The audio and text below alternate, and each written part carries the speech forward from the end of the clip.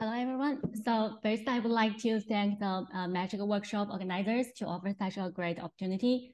And thanks for Daniel's talk about the advanced simulations. So now I will introduce some paleointensity measurements about the geomagnetic field. So my name is Tinghong Zhou, and I'm a graduate student from the University of Rochester. Today, I would like to introduce our recent work about the paleomagnetism and the origin of the inner core structure. The related paper was published on Nature Communications in 2022. So at first, I would like to review some basic features of the geomagnetic field today.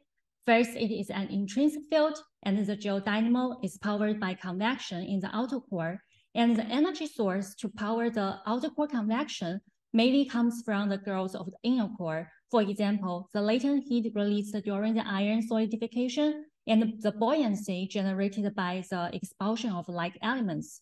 So the geomagnetic field today is tightly related to the inner core.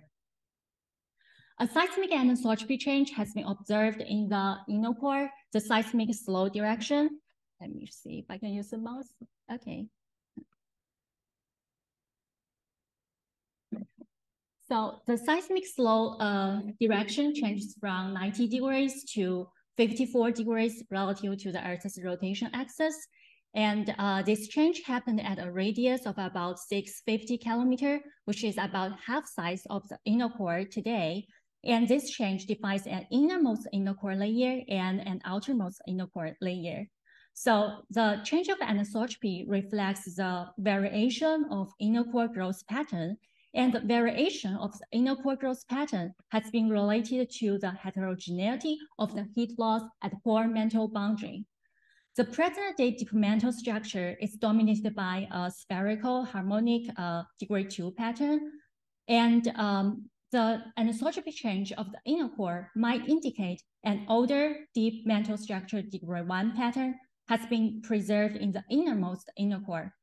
However, the age of this potential change has been unconstrained yet. And so here in our study, we hope to understand the origin of the inner core structure from our paleomagnetism and paleointensity study. However, at the first, to understanding the whole story, it is essential for us to figure out the inner core nucleation time.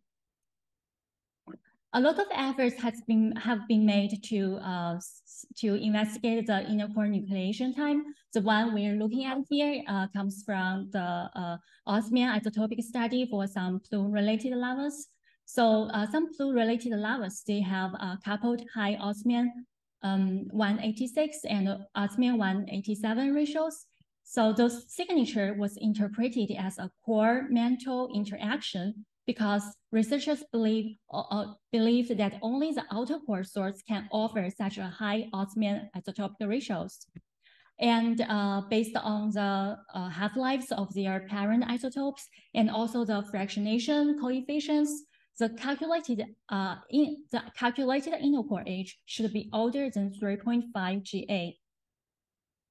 However, this study had some problems.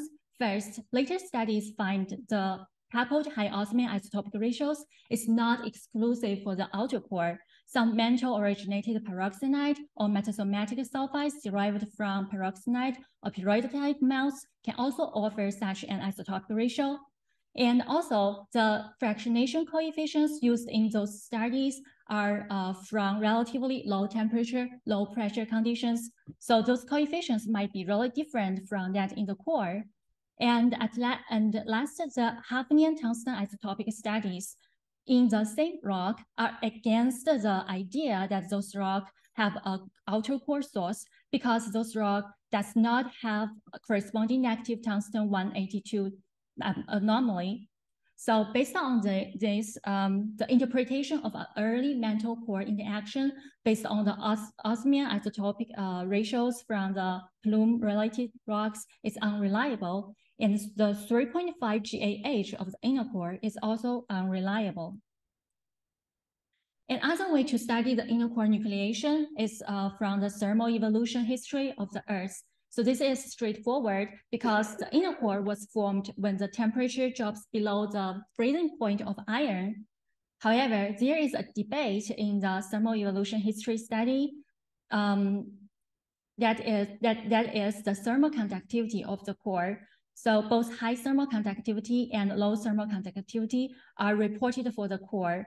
High thermal conductivity in value ranges from 90 to 150 watts per meter per Kelvin, leads to a young inner core, for example, younger than 1 GA, and low thermal conductivity in a value about 30 leads to an inner core age, like really old inner core age, and it can be as old as 4.2 GA.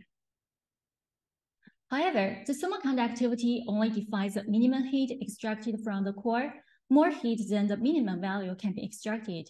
Therefore, even if the core thermal conductivity is lower, the inner core can still be young. And another perspective to study the inner core nucleation is from geodynamo and paleomagnetism. So as we mentioned before, the geomagnetic field is tightly related to the inner core.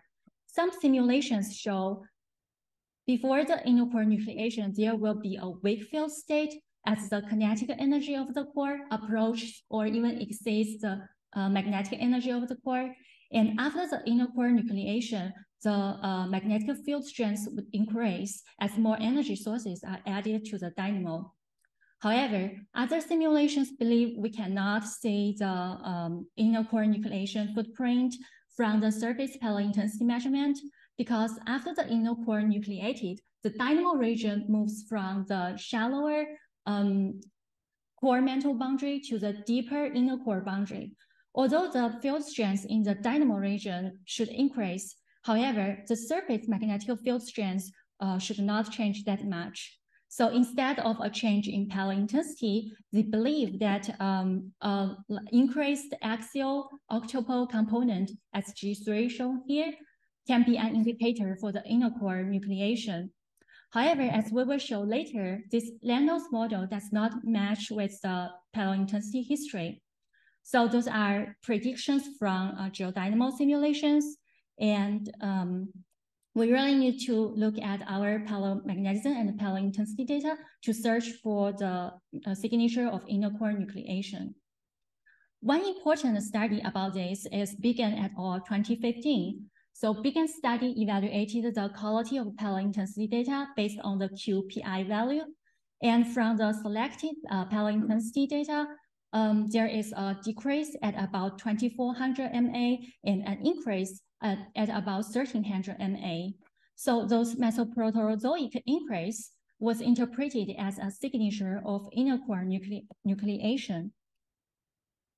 However, Simonov et al. 2016 revisited those data, and he pointed out the data contributed to the Mesoproterozoic field increase comes from only two localities. One is the 1300 MA Gardner lava flow, and the other is the 1100 MA North American Mid-Continent Rift. And many of those individual samples come from those two localities fit low temperature components and viscous overprints. And this is example data from the Gardner lava flow. The fit on low temperatures gives an overestimated paleointensity value. And Kodama et al. 2019 also revisited the 1.3J Gardner basalts. The new reported paleointensity data is much lower than the previously reported value. After removing those overestimates, the Mesoproterozoic magnetic field does not show significant change. So the Mesoproterozoic inner core age based on the magnetic field strength change is not likely. Several years later, Bono et al. 2019 discovered an ultra-low field from paleointensity measurements of 565 MA Sept-Îles intrusive sweet anorthosite. And Bono's study used the helical paleointensity method, and he used the single crystal paleointensity technique, which is a really robust paleointensity technique. And the reported ultra-low field is lower than 10% of today's geomagnetic field strength. And considering the slow cooling time of the Sept-Îles intrusive sweet anorthosite, Bono's data is time average data. It averages the secular variation of the geomagnetic field. So Together with a host of studies showing an Ediacaran unusual field, Bono proposed that this ultra-low Ediacaran field is a fingerprint of inner core nucleation. Besides reporting ultra-low field data, Bono also reviewed the published paleointensity data, and he plotted the data out using different symbols to show their characteristics. For example, the blue squares here are paleointensity from single crystal measurements, and the gray squares here are from whole rock measurements, and the large squares are time averaged data. The small squares are not time averaged. And the gray dots here are select Phanerozoic VDMs. So based on the selected data, Bono used a second-order polynomial fit to decide a dominant trend of paleointensity variation as shown as the red line here. So this red line shows a gradual decay of magnetic field strength from 3,500 MA to about 500 MA. It indicates the decay of magnetic energy over time. Superimposed variability can happen because of local and temporal heat flux change at the core-mantle boundary. The Ediacaran ultra-low field discovered by Bono and his proposal that it can be an indicator for the inner core nucleation matches with some simulation work. This is a simulation from Driscoll 2016. This simulation predicts the inner core was formed at about 650 MA, and before the inner core nucleated, there is a wake field state when the core's kinetic energy approaches or even exceeds the magnetic energy of the core. So Bono's study and Driscoll's simulations are independent studies. They demonstrated the same thing in different perspectives. After Bono 2019 ultra-low field data, the Ediacaran ultra-low field is later supported by other paleointensity studies, for example, from Ukraine and Ontario. And we also have new published paleointensity data for 550 MA and 720 MA. Those new published paleointensity data mainly comes from dikes, and they used several different paleointensity methods, for example, microwave method, Shaw method, Wilson method, and also Calais method. So overall, the updated paleointensity data and the Bono 2019 time average data both indicate an Ediacaran ultra-low field, and suggesting this is a global feature and supposed inner core was nucleated at Ediacaran period. So after the ultra-low field and the inner core nucleation, more energy sources such as the latent heat released by the iron solidification and the buoyancy generated by the expulsion of the light elements should add energy sources to the dynamo. So the field strength should increase. However, it has been unclear how long the ultra-low field state lasted and how the magnetic field was recovered. So our study here hopes to investigate the field recovery process after the ultra-low field. And as a reminder, our study also hopes to understand the origin of inner core structure from our paleointensity and paleomagnetism study. So with those scientific questions, we sampled the Glen Mountain layered complex anorthosite from Wichita Mountains province in Oklahoma. This is the geological map, and the sampling sites are marked as stars. The Glen Mountains layered complex is one of the oldest rock exposed in Wichita Mountains province, and the age of the anorthosite is determined by high precision uranium lead dating at 532 MA. So we sampled orientated hand samples from 4 sites, and we focused our study on 2 sites here, and they have 6 subsites in total. Those are some field pictures, and this is an overview of Wichita Mountains area, and those are the anorthosite we sampled. So we used the single crystal paleointensity technique to do the paleointensity measurement. But before that, we need to understand the magnetic properties of the whole rock anorthosite. So we performed a rock magnetism study and also did alternating field demagnetization for the whole rock samples. And this is the rock magnetism results for the whole rock anorthosite. The upper panel are susceptibility versus temperature curves. The first two are low temperature KT curve, and the last two are high temperature KT curves. And from the low temperature KT curves, we can see a Vervi transition at about -150 Celsius, which is a sign of magnetite. And from the high temperature KT curve, the heating curve shows a large drop at about 580 Celsius, which is also a sign of magnetite. And there is a minor drop at about 320 Celsius, which can be a sign of titanomagnetite. And for the hysteresis measurements and the fork diagram, for some grand mass materials, they show a mixture behavior of single domain, pseudo single domain, and multi-domain grains. But for other ground mass materials, they show typical multi-domain behavior, and the multi-domain one is the more common one. And we performed alternating field demagnetization for the whole rock anorthosite. We isolated stable characteristic remnants from 12 samples, and those characteristic remnants have different polarities. And those directions passed a reversal test, which means those NRMs are very likely to be primary remnants. And we also compared our direction with the published Robinson et al. 1981 data. They match very well. And using our sampling site as a reference site, we calculated a paleolatitude as 3.7 degree north. More detailed paleolatitude study is still in progress, so please stay tuned about that. So this is a summary for the whole rock anorthosite magnetic property. For the magnetic carriers, they are dominant by magnetite and titanomagnetite.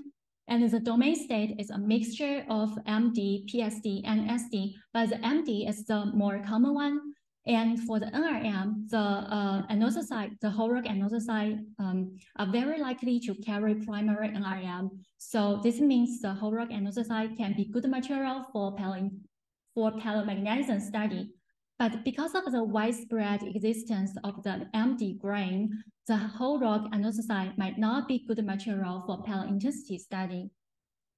So to get reliable paleointensity measurements, we move forward to study the single plagioclase crystals. We first select clean plagioclase crystals in about 3 mm size, and we did rock magnetism measurements first. The hysteresis measurements and the fork diagrams show the dominant magnetic carriers in the plagioclase crystals are non-interacting single domain or pseudo single domain grains. And this single domain behavior is supported by our scanning electron microscope study. We found tiny elongated magnetic needles with scanning electron microscope. Those needles are usually 50 to 200 nanometer wide and several micrometer long. The energy dispersive spectroscopy analysis show those grains are titanomagnetite or magnetite. So the single domain behavior of the plagioclase crystals show they are good material for paleointensity analysis. At this moment, we already know enough information about the plagioclase crystals, so we can start our paleointensity measurements.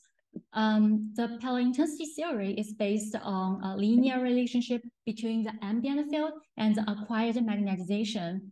And if we know the NRM and we know the lab-acquired magnetization and the lab-applied field, we can calculate the paleointensity based on this equation. However, the linear relationship between the ambient field and the recorded magnetization is not always being satisfied. This relationship only works for single domain grains. It doesn't work for multi-domain grains. And also it requires the sample is not altered during the experiments. We used the tally-code method and we used the single crystal paleointensity technique to measure the paleointensity. This technique has a lot of advantages. So first, we pre-select clean plagioclase crystals, which can minimize the existence of multi-domain grains. And the single crystal can protect the magnetic grains, reduce the chance of for them to be altered. And also we use a CO2 laser to heat the sample with shorter heating time of about 90 to 120 seconds. The shorter heating time can also help the sample avoid alteration in some extent. So before the Calico experiment, we performed total TRM measurement at first. Through this experiment, we hope to understand the unblocking temperature spectrum of the crystals, so we can use it as a reference for later experiments. And we also want to get a rough estimate of paleointensity from this experiment. So to do this experiment, we first thermally stepwise demagnetized the sample, and then at a temperature point which is a little higher than the highest unblocking temperature, we applied a TRM, and then we thermally stepwise demagnetized the TRM again. By comparing the TRM decay curve and the NRM decay curve, we can get a rough estimate of the paleointensity. So we performed this experiment for 9 crystals, and the highest unblocking temperature ranges from 400 to 520 Celsius. And we obtained the paleointensity from 3 samples, and the average value is 13.9 plus minus 7.1 microtesla. So after that, we performed the important Calico method accompanied with partial TRM checks. The procedure to do the Calico experiment is similar to the total TRM experiment, but instead of applied a TRM at the highest unblocking temperature, we applied a TRM at each temperature step after the NRM was removed. So the remaining NRM and the acquired TRM data are plotted on the array plot. The slope of this bit line times the applied lab field is the paleointensity. To select reliable paleointensity data, we applied strict selection criteria. And among the 117 samples we measured, we accepted the results from 17 crystals. And the mean paleointensity result is 18.9 plus minus 5.4 microtesla. We also consider the potential dependence of the paleointensity results on the lab applied field. So we applied 15 microtesla and 30 microtesla fields during our experiments. And our results show the averaged paleointensity for those 2 applied fields are indistinguishable, which means there is no significant dependence. And we also consider the anisotropy effect on for the paleointensity measurement. We did anisotropy correction following the Wich et al. 1984 method, and the anisotropy factor of our plagioclase crystals ranges from 0.7 to 1.4. And we also consider the cooling rate effect on the paleointensity measurement. The cooling time of the Glen Mountain layers complex anorthosite is constrained by the geochronology study as about 500,000 years. And following the Helchdale et al. 1980 method, we found that our raw paleointensity data may overestimate the paleofield by a factor of 1.5. So before the correction, our raw paleointensity results is 18.9 plus minus 5.4 microtesla. And after the anisotropy correction and the cooling rate correction, our final paleointensity data is 13.7 plus minus 3.4 microtesla. And considering the relatively slow cooling time of the Glen Mountain slate complex anorthosite, our data is a time average data, and the corresponding paleomagnetic dipole moment is 3.4 plus minus 0.9 times 10 to the 22nd ampere meter squared. So let's review the long-term evolution of the paleointensity data again. The x-axis is the age, and the y-axis is the field strength. The blow up here is a zoom-in view for the paleointensity data from 500 to 750 MA. And our new paleointensity data from the 532 MA Glen Mountain slate complex anorthosite is plotted as the red square here, and it is about 5 times higher than the Ediacaran ultra-low field. And our data reflects a rapid recovery of geomagnetic field strengths in about 33 million years. Such a rapid increase also matches with the prediction of simulations, as after the inner core nucleated, more energy sources such as the latent heat released by the solidification of iron and also the buoyancy generated by the expulsion of light elements, those new sources are added to the dynamo. So our new paleointensity data in turn further support an Ediacaran ultra-low, Ediacaran inner core nucleation age. And our high-quality time-averaged paleointensity data, along with the time-averaged Ediacaran ultra-low field data, constrains an inner core nucleation onset age at about 550 MA. And we then use this onset age as a null condition in a thermal evolution model. And this is our new result thermal evolution model. The x-axis here is the age, and the left y-axis and the red line shows the radius of the inner core, and the right y-axis and the yellow line shows the core-mantle boundary heat flux. Our new thermal evolution model shows the inner core grows to half of its current size at about 450 MA. And as a reminder, this is where the boundary of outermost inner core and innermost inner core is located.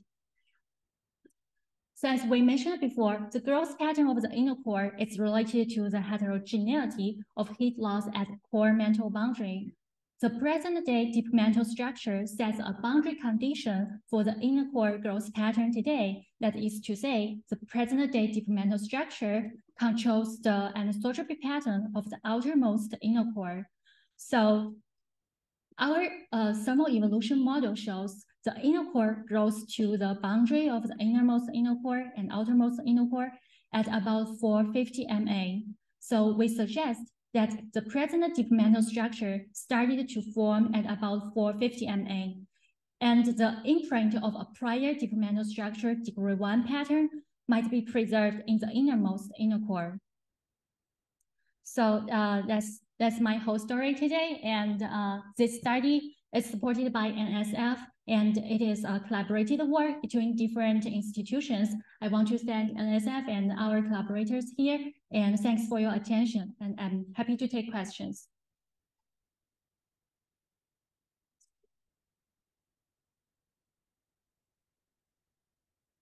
Thank you, Janelle. Any questions?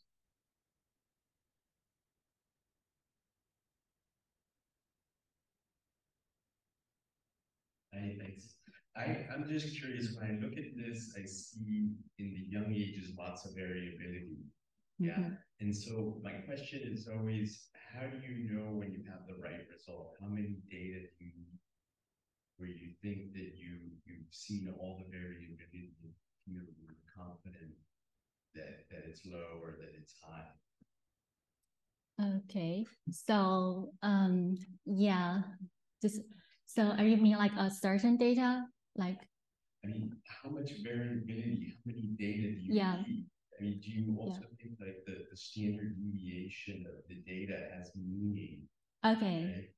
Right? Okay, so I would think this question in this way. So to say it is a reliable paleointensity measurement, it should be like average out the secular variation. So it requires the rock cools like for like long enough time. So for our data, so the cooling time is about 500,000 years. So it is long enough to average out the secular variation. So it's not like a temporal or local thing. So, and another way to think about that is if there are other data to suggest it is a global feature, such as the Bono 2019 ultra-low field. So that data was later supported by other paleointensity measurements from different locations. So I would say that data is like really robust. And yeah, so I would say that's my consideration. Do you think that there were periods of time, let's say, where the variability of the strength stayed very constant, and so we would expect data points that are very tightly grouped, and at other times, like today, that there's a very wide variability in field strengths. So that's what you would argue here. So you would argue, like your argument here, which might be true, might not, but I like the paleointensity. Can you think about this more often? Is, do you have enough observations to really say this is the right result?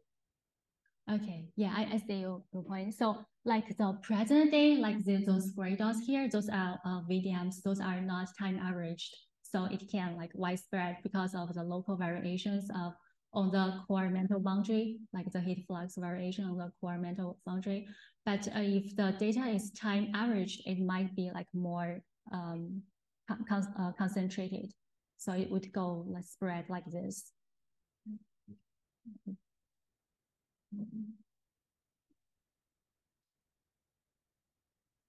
I just have a question about the infrastructure presented here. I guess from the paleointensity data, it can imply a heat flux change in the core-mantle boundary.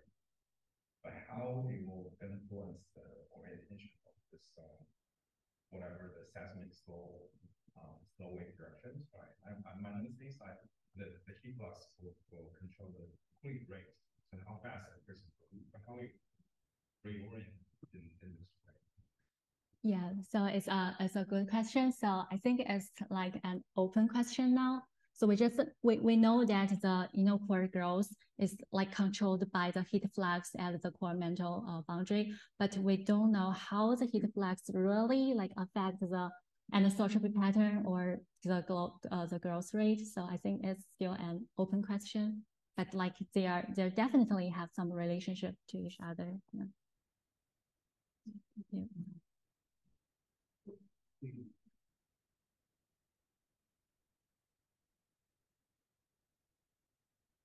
Yeah, hi, there are obviously a lot of moving parts of this talk. It's quite impressive.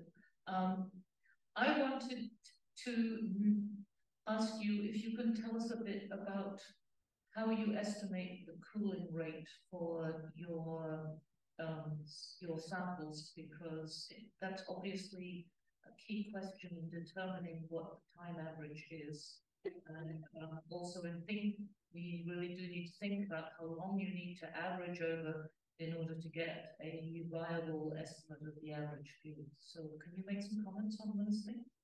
Okay, so for my sample, the cooling time is constrained by the geochronology study. So they date like the adjacent geological units like above and below. So I mean, younger and older, then they constrain and with some geological observations, they constrain the cooling time of the anorthosite as 500,000 years. So yeah, that's how the cooling time of my sample was decided. So that would be an upper bound on cooling rate. Sorry, what? That would be an upper bound on cooling rate. Yeah, and also we used the thermal evolution, like the model, the like thermal cooling model.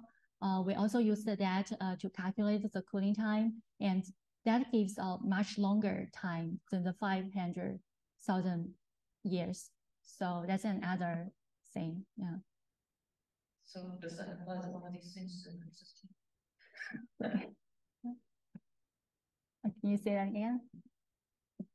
That seems to me to imply that there's an inconsistency in your estimates. So the cooling, the cooling time estimated by the thermal model is based on the volume of the magma. I think that estimation is more rough.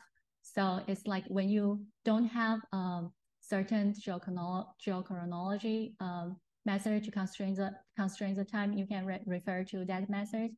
But now we have the decided time from the geochronology study. So we decide to use the data from the geochronology study. Yeah. So your estimate would be that upper bound on cooling time would be half. Yeah. And do you think that's enough to average out the secular variation? So yeah, I mean, from the number, it is larger than the required time. And I think the other thing is when we perform the paleointensity measurements, so we have 17 crystals, and those crystals are, the results are constant, very constant, consistent. So there is no sign to say that our data cannot average out the secular variation. And also, like, we sampled from different locations. I mean, they are different size, and they are like they are far away from each other. Yeah.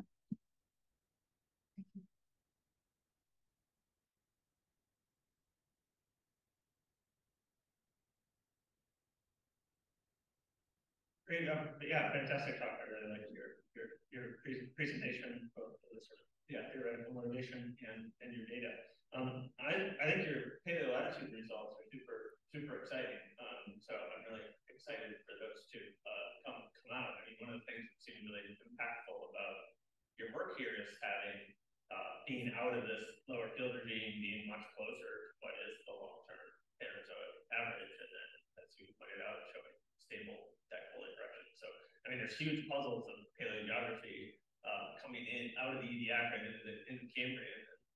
So knowing where Laurentia is will be great. So I guess I just have one question on the paleolatitude that you presented is how you're dealing with the tilt correction. Are you using the igneous foliation within the unit? Are you using overlying units? Okay, so there might be some tilt, but like from the size we're using here, it is not obvious. So yeah, we did not do the tilt correction for this data, but I think, like, as I mentioned, more detailed research is still in progress. So yeah, hope to communicate with you later. Yeah. Yeah. Oh, that's really exciting. And I sort of one other question, which is just sort of wondering the rationale of not continuing to update this plot here with additional data. So I'm just thinking here with the data from the Liverpool lab, where there's data, and I realize that they're not these long-term slowly cooled units, right? They're taking an approach of trying to do many quickly cooled units, and then to take means of those. But like the data from the 1D ball dikes at 755, they're interestingly variable from the data from the Franklin dikes.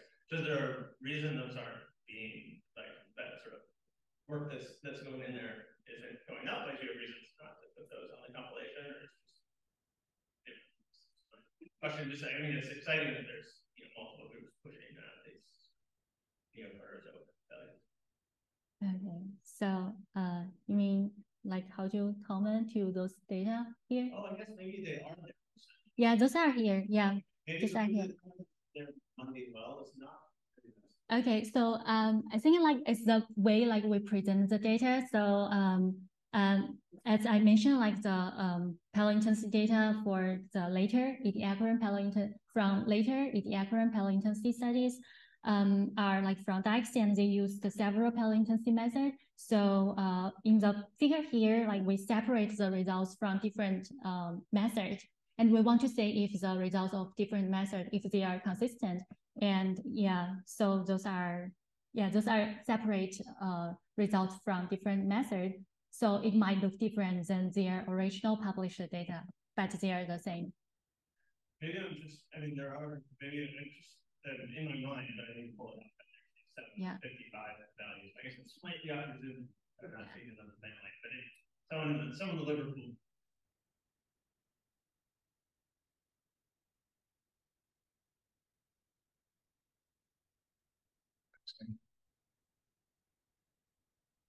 Any more questions?